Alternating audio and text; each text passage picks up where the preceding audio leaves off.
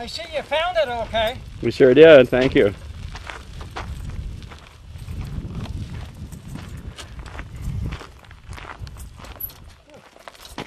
You ride into town every day? Yeah, a couple times. Couple times.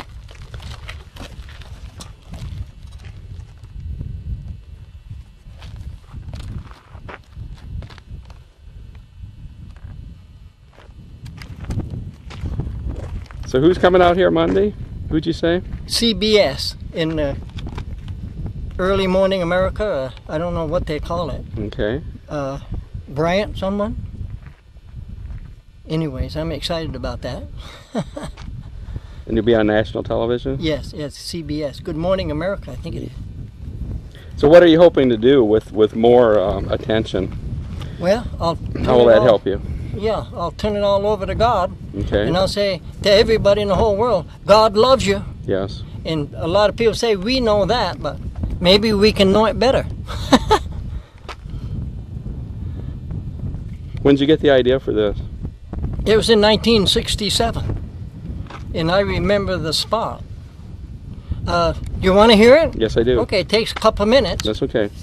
I was at my sister's house in Lemon Grove, California in 1967. And all of a sudden one day I started saying by myself, Jesus, I'm a sinner, please come into my heart. I said that about 10 times all by myself, and tears came to my eyes. And I said, well, I'm all alone with Jesus, and it's not embarrassing. I'm going to say it for about a half hour. And man, I ended up crying, and I've loved God and Jesus and the Bible ever since. And I tried to explain this to all the churches. Jesus, in Acts 2:38, one of the first scriptures I read was, repent to Jesus Christ and receive the gift of the Holy Ghost. And I figured, wow, I hit the nail right on the head. And I never loved God or Jesus before that day. But boy, did that get my attitude changed. And I wanted to put God, His love to the world. In 1970, I saw a hot air balloon in Burlington, Vermont fly over, and it said Budweiser, of course, or something on it. And people were bringing their kids out by the hundreds. Daddy, what's that balloon say? Mama, what's that balloon say? And I looked up at God Almighty way back in 1971 about, and I says, God, I want a hot air balloon that says, Jesus, I'm a sinner, please come into my heart on it. And I prayed for 10 years, and nobody would help me. Churches wouldn't help me. They've all got their way. And I broke down in Nebraska in 1980, and one friend that didn't even go to church says, all you talk about is a hot air balloon, and you're my friend, so I'll help you build one. In 4 years, I sold in Nebraska a hot air balloon that said, Jesus, I'm a sinner, please come into my heart on it. And it was 200 feet high. It was 10 stories high. And I had God is love on it with a cross shaped something like my mountain. To make a long story short, in 1984 or 85, it rotted out on me right here. And I looked up and I says, God, I've been trying to work for you for 14 years, and all I've got's a rotted out balloon and $3 or $4 to my name and a half a bag of cement. And I says, God, I'll stay here 1 week and make a little 8-foot one. And that was almost 16 years ago. And I can tell you honestly, I just think God had a better plan. My plan is so puny and so small that it's embarrassing. So I just let God do the planning, and God does the decorating, and I just sit back and tell him I don't know what I'm doing. No plan at all. Whenever I have a plan, it falls apart, so I just do it. And I'm really excited about it. People are really liking this all over the world, it seems like. There's a Lonely Planet organization in Europe that's coming down, and most people heard about it. 30 million people in January is going to see the mountain, and 6 of them came down from Europe last summer, and they said they're going to put it on. Now it's getting on CBS Monday, and I'm really excited about putting God is love to this world. I like to talk about the freedom of the United States of America. Man, I didn't have any right to be here for 15 years, but because of freedom and people left me alone, look what happened. Thank God for that. And I brag about the freedom of the United States of America. I never could have done that if they came down with rules and regulations. They just let me do my thing, and I'm awful happy about it, and I'm happy about California. And this only takes a minute, but it'll get right to the point. A lawyer told me that anybody with money can take the mountain down in the future, and I'm against the law. The only way to preserve it is through the Senate of United States of America, and they put Rebecca Hoffberger in charge of national monuments in Baltimore, Maryland Museum, and she wrote me a draft telling me to get in touch with Barbara Boxer and turn this into a Senate-controlled national monument. And then in 190 years from now, your great-great-great-grandkids can look at it. I got so excited about this, I went down and got 5,000 copies of this about 8 months ago, and I've given off 1,000 copies. And 2 young kids in Canada said on the web, we Canadians like that mountain, you better preserve it. And I'm giving these out, and people are writing in. 3 months ago, I wrote to every senator in the country, and I sent them 3 postcards and told them every letter was a little bit different, and I never heard from any of them. But I believe that this is going to cause a commotion to the good, and it's just about people helping me. Excuse me for talking so much, but you can shut me up anytime you want to. This is good. But I'm really excited about it. Where are you from originally? Vermont. Vermont. Born in 1931 in Burlington, Vermont. Okay. And for about 45 years of my life, I was cold every winter. So I really love California and the sunshine. Is that why you came to California, for the weather? Well, kind of, yes. And I just happened to end up here because I think this is the best place in the whole country to build a monument like this. The whole mountain is solid clay, so it doesn't cost anything. Farmers have old bales of hay by the hundreds that they want to give me. So people give me hay, people give me old paint, and the mountain give me the clay. And I've got the freedom of the thing, so I can do it.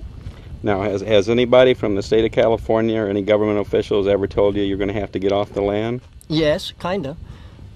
In 1994, it cost Sacramento $160,000 to put it in a toxic dump. And the environmentalist said I was contaminating the people in a toxic nightmare. But the museums and the people thought different. And thank God for the United States. You know, people still run the United States of America. And so many museums and beautiful artists got on my side. Philadelphia, Esquire, San Diego Union, Chicago Tribune, LA Times, they all told them to leave me alone. And you know, because of the freedom of the thing in people, for 6 years, they've positively left me alone, and I can just do what I want to do.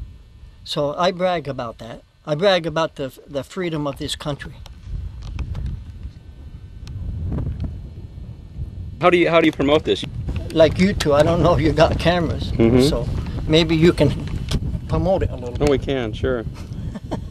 So I let the camera people do their thing, and the newspaper, they write beautiful articles about it, and they let me build the mountain. So I think it's a beautiful team. I seem to be ending up with the best deal, it seems like. Did you notice I had a lot of paint out there? Oh, yes, over on the side. Yeah, I've been trying to put on 20 and 30 gallons a day, and I can't keep up with it now. Because people see the mountain, they like it, they bring me their own paint. I give them postcards and tell them I love them, and they love me, and it's just a beautiful story. I'm really excited. I guess Do the post offices that deliver you mail here? Or yes, yeah, I got a post office box I check every day. And outside of that, that's about my... I'm not very good with the telephone anymore, so I just like to work on the mountain. If my truck breaks down, I don't even want to work on it anymore. I just pump my bicycle and work on the mountain. And I really don't consider myself an artist yet, but I'm working hard to be one. I'd like to really be one. And I work at it. Did you two climb up the mountain? No. Would you like to? Sure. I'll wait for you. Go ahead. It's your mountain. We're following. Did it ever come this way? Yes, my sister from Rhode Island was here just last week. Really? Yeah. Wow. They've been here before. So if people want to send you donations, how do they do it? P.O. box and use that for the ministry? Once in a great while I do that. Usually it's donations with paint and compliments. And, Yeah.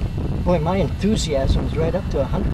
It is. How old are you again? 68. 68. You're still a young man. That's good. Yeah, You got, like you got a lot more work to do. Yeah, wow. Okay. The yellow brick road? Yeah, you don't have to follow it. I want those two waterfalls in blue. This is going to be an ocean in blue. When I get another 300 gallons of blue paint. And there's going to be a boat in the waves. There's probably 30 wheelbarrow fulls of adobe in each wave. Hmm. And I got a little island out there in the blue. Oh, that's nice. How many years ago was it Huel was here, do you think? Was it in the 80s? Was it in the early 90s? Oh, it was earlier than that. No, not. It was later than that. Later than I'd that? say 4 years ago. About 4 years But ago? he's helped me an awful.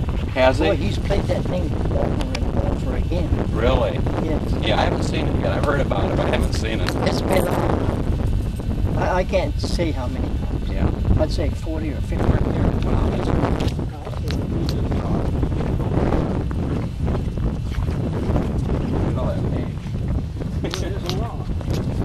For the first 8 years, I could never get enough paint. I had to go to the dump and scrounge around and get all paint they threw away. Then we'll continue up the yellow steps. Okay.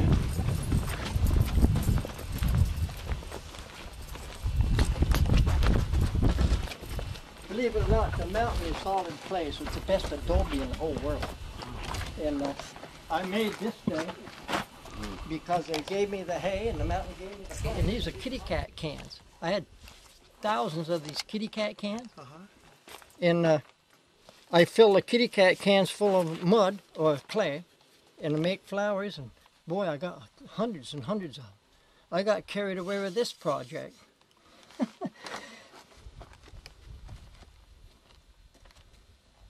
I'd like to show you a thing I made in 60 bales of hay. 60 bales of hay.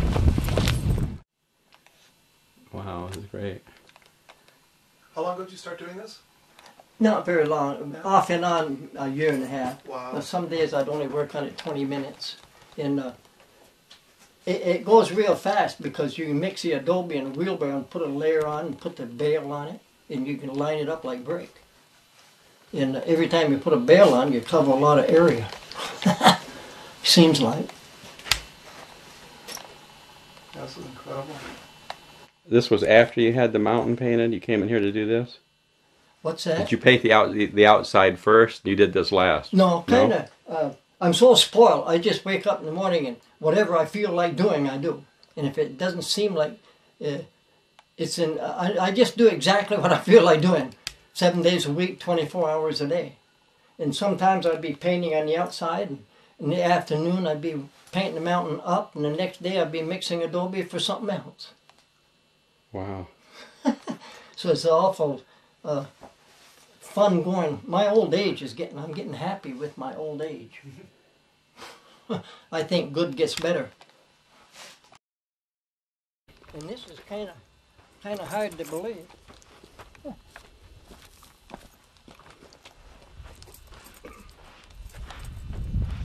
I'm making a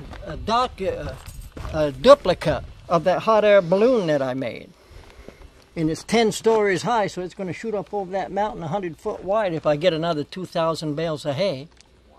And without any plans at all, I put tractor tires and truck tires, and it's going to look like a redwood tree. And that's going to hold up every bale. Ever heard of such a thing? Never heard of it. That's great. That's but incredible. It seems to be developing. And I had no plan on this whatsoever.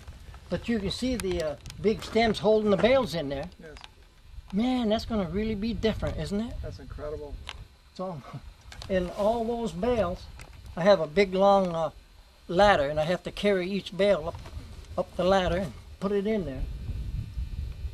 But I never heard of such a thing. No. But, you know, people are not laughing at me anymore at all. More stems going up to each bale. That's going to look like and all I got to do is paint it redwood stain. Right. And it'll look like a redwood tree in there.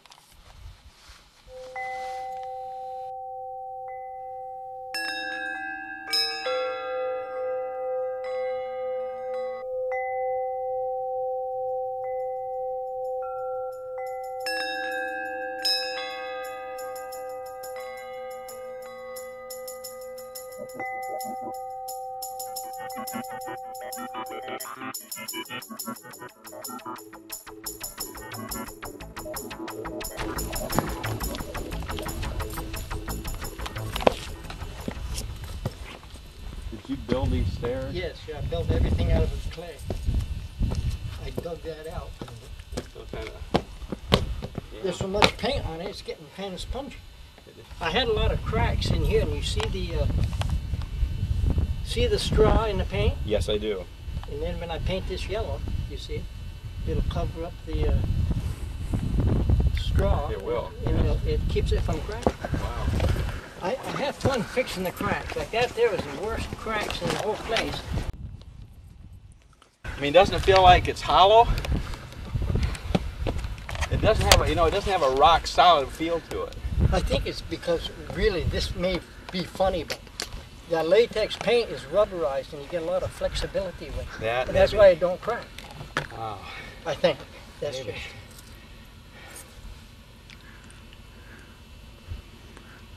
Well, it's getting better.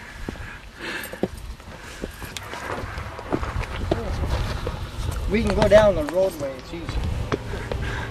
But it's a pretty nice backyard there. It's a pretty nice backyard.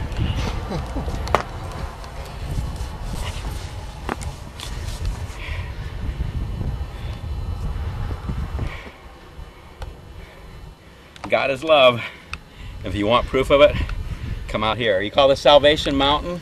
It's been called, Salvation Mountain is what people called it. What do you call it? I call it God is Love Mountain. God is Love Mountain. In some of the magazines it was Magic Mountain. Right. Wow. Yeah. But I like Salvation Mountain. It's seems to be what people like. And I let everybody draw their own conclusions. Mm-hmm. I think that's why people love me so much. I have no church name on this at all. Keep churches out. Just love God head on. Love God only. So you're not preaching any creed or you love God denomination. Head on. No. It doesn't matter if you're a Catholic, a Protestant. Just love God head on. Love God head on. And I get very strict with this. Yeah. Because I've had a lot of big churches that want to grab me. Really? Put their thing on here. No, I'll say you love God head on. Yeah. I think that's why people love me so much. It's God. God is love, and you know, love is the strongest force in this whole world, really. Yes, it is. And I get so excited talking about it because I never thought this mountain would go good at all. That first 8 years, it was a bomber. Nobody would. So do you think it's important for anyone to read and study the Bible, or can they just say God is love and that's all you need? Honest to God, and this is scriptural. Okay. Acts 2:38, the Bible says, repent to Jesus Christ for the remissions of sin, and you shall receive the gift of the Holy Ghost. That's all we have to do. Repent to Jesus Christ. In 1967, all by myself, I was saying, Jesus, I'm a sinner, please come into my heart. Isn't that a form of repentance? Yes, it is. And man, I tried to explain this to every church in the world and got nowhere. So, but the Bible does say, repent to Jesus and be saved. Yes. And I've had 150,000 postcards of this with the sinner's prayer on it. Really? First thing I do is put the sinner's prayer on both sides of my trunk. But I want to do it in a nice way where people know. Yes. And I'll say, hey, let's just love each other. I had one church tell me something like, well, you don't even come to our church and listen to us. And I'll say, well, I really love your church, and I love the church down the road, and I love every church in the world. Then I got carried away, and I said, I love everybody that don't go to church. Can't we just love everybody? And I went on and on and on, and pretty soon they all left me alone. But I love them.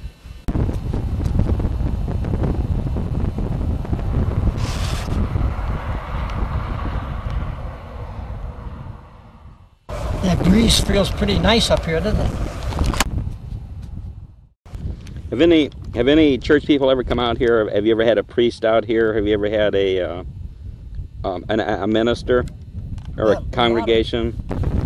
Yes. Yeah. Have you ever had anybody come out here and be unhappy with what you're doing? Has there ever been any criticism of what you're doing? Very, very few. I would say if there's I don't want to estimate high or low. I have no idea. Say of the 100,000 people that came up, I don't think there's 2 of them that criticized. They just, one time I had probably a 300-pound gorilla of a great big giant of a man. He was cussing God and drunker than a who. And he looked me in the face and, boy, he says, I love that mountain a lot. I really love that mountain. And he staggered off. So I hollered at him and says, God bless you, I love you too. But that's about the only controversy there is.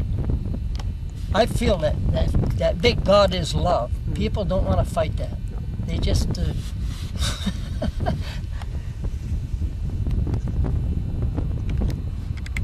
Now, when it gets really hot out here, where do you stay? Underneath my truck. Underneath your truck. From 10 o'clock to church. It's the only shade there is. Then it starts shading in the truck.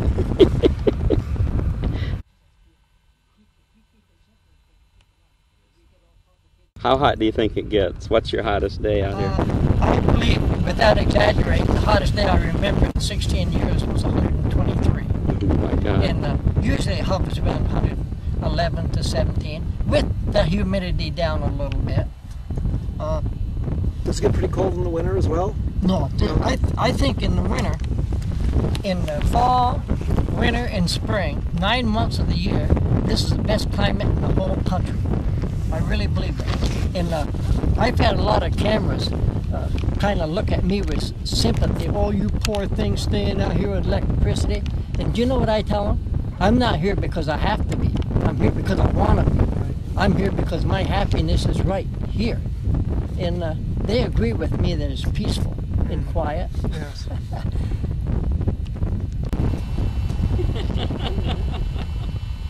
Some of the biggest thrills I have is when people come up with a van, and usually they don't shut their engine off because they're in a hurry. Right. Everybody's in a hurry. Right. I mean, we have to be in a hurry. Right. And they'll shut their motor off, and 6 or 8 kids will be in there, and 2 hours later they'll apologize for being here so long. And I'll say, hey, I'm glad that you're comfortable. That's what I made it for. But a lot of people say they feel good and peaceful up here. Oh yeah. And I'll tell you, God is so big. If He anoints us, whoa, wouldn't that be beautiful?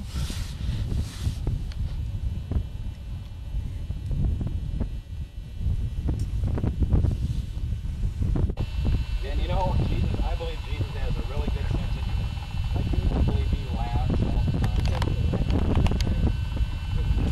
He likes to rejoice and bless it when you sing and praise Him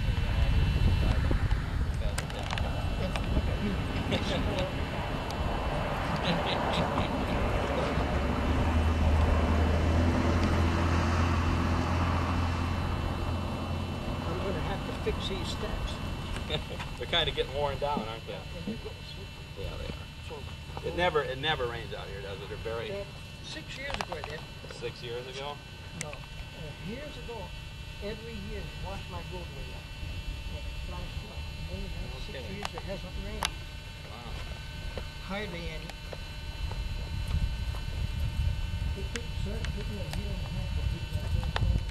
Pretty amazing.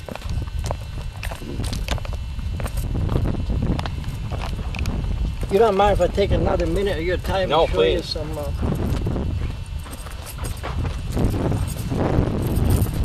Boy, I was excited to see this. When was this book printed? A couple years ago. A couple years ago. Yeah. And now it's gotten into all these books and magazines. I got a I whole got press. on the cover of that one. Oh wow.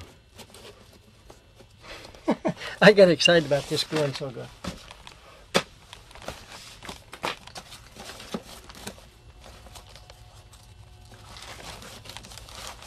Here's a book they made in New York City with lost. They got 3 pages of me in there. Whoa, Nowhere USA. Yeah, and they got me on a tape. Every one of these books sold worldwide, there's a tape. And I was telling the ministers about Acts 2:38. And they put it on the tape. So, I see you, a vegetarian beans. Are you a vegetarian? no, but I eat a lot of apples and oranges and plums and pears. Sometimes I think I'm a bigger glutton than I am a... Here's that worldwide book that went in the Library of Congress. Every page and every word is on the mountain. Wow. Well, show me the name of that book again. There's your picture. It's The Art of Leonard Knight. The Art of Leonard Knight. Wow.